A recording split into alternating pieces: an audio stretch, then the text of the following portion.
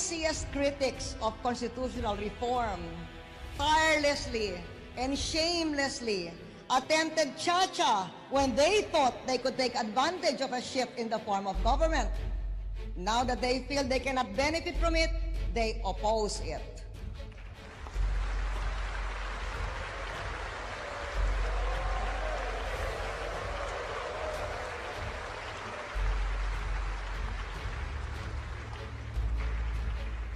At the end of this speech, I shall step down from this stage, but not from the presidency.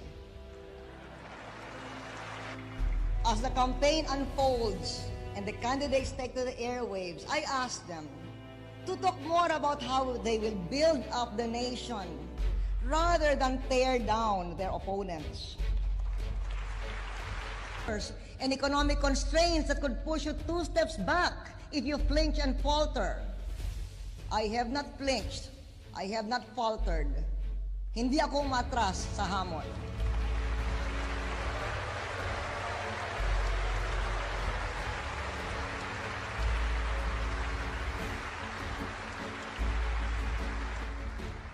And I have never done any of the things that scared my worst critics so much. They are frightened by their own shadows.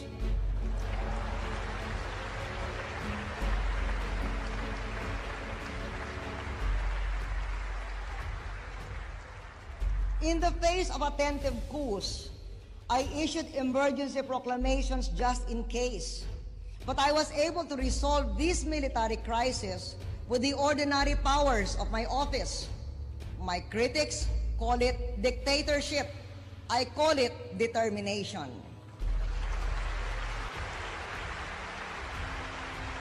We know it as strong government. But I never declared martial law, though they are running scared as if I did.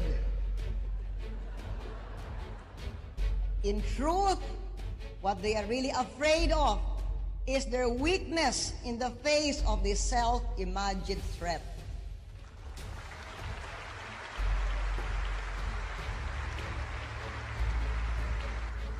I say to them, do not tell us what we all know, that democracy can be threatened.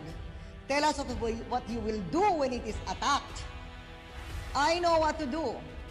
As I have shown, I will defend democracy with arms when it is threatened by violence, with firmness when it is weakened by division, with law and order when it is subverted by anarchy, and always I will try to sustain it by wise policies of economic progress, so that a democracy means not just an empty liberty, but a full life for all.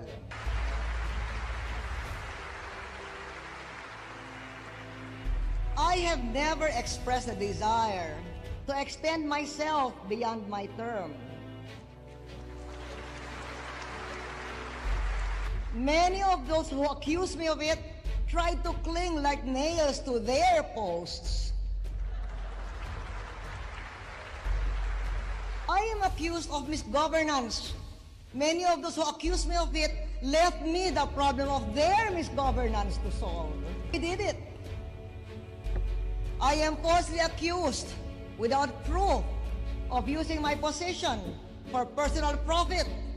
Many who accuse me have lifestyles and spending habits that make them walking proofs of that crime. Those who live in glass houses should cast no stones. Those who should be in jail should not threaten it, especially if they have been there.